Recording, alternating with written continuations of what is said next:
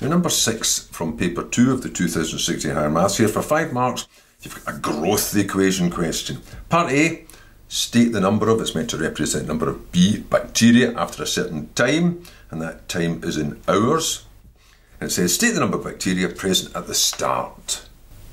Now the usual form for a growth equation would be the value at a certain time would be the initial value times the growth factor, which is usually the form of KT. And as long as that just says T on its own, not some linear function of T, then that must be the initial amount. So here they're letting you say for part A, what's the initial amount? So I'll just call that B naught. That initial amount must be 200, and if you just state that, you'll get the mark. If you're not sure what it is at the start, then simply put the start into the equation, because at the start, time is 0. And you know that e to the 0 is 1. So that means you're just left with 200.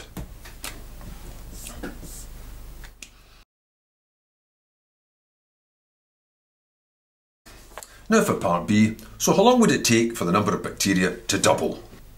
Well, there's 2 ways of approaching that. You could state it straight away.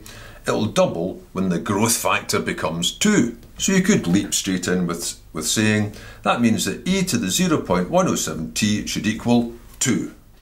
And certainly, if you do that, you'd get a mark.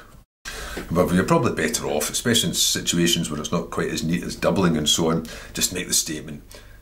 Doubling means, since I've got a number here, I'll actually have 400. In which case, if it doubles, that means I'll have 400. So how long would it take this 200 to become 400? So that's substituting the value you're looking for into it.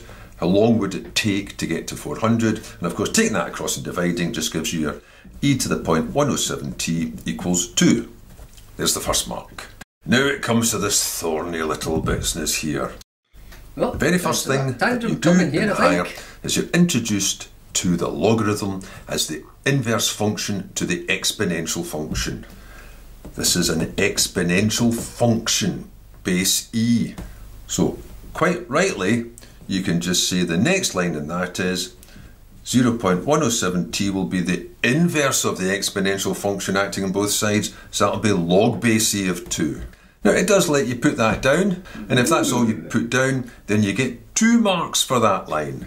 But that is what should go down with a proper understanding of functions and their inverses. But it appears here that what they're actually looking for you to do is apply a logarithm to both sides, not because it's the inverse, but because by applying a logarithm you can extract a power. So the next line they're saying you would write ln of e to the 0.107t, where ln stands for log base e, and apply the logarithm to the other side, because you do the same thing to both sides of an equation to maintain the same solutions. That gets a mark. And then the next line, oh, are you going to mention inverse again? Simply says this. And initially I thought, oh good, at least they're recognising that the logarithm is the inverse function of the exponential function, and that's how that part's disappeared. But apparently not, because of that statement in the marking scheme, which says you would still get this mark for applying log base anything to this side. So that's that. Inverse out of the window then. Oh, so that means this line going to this line must have been by thinking that, well, ln of e to the 0. Of course, this is what they show you in the schools. Well, they do what they're told. Logarithm of e to the power whatever allows you to take that power to the front, one of the laws of logs. And then ln of e is just in any base, log base a of a, always equals 1. So it's that times 1, and that's how you get to this. Ah, whatever. Keep them happy. Yes, next line is just a case of, to get t in its own, I'll take that across and divide. T equals ln of 2 divided by 0.107.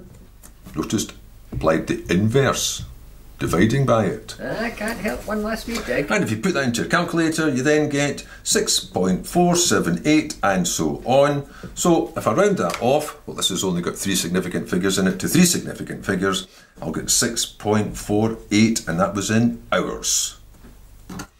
That's the final mark.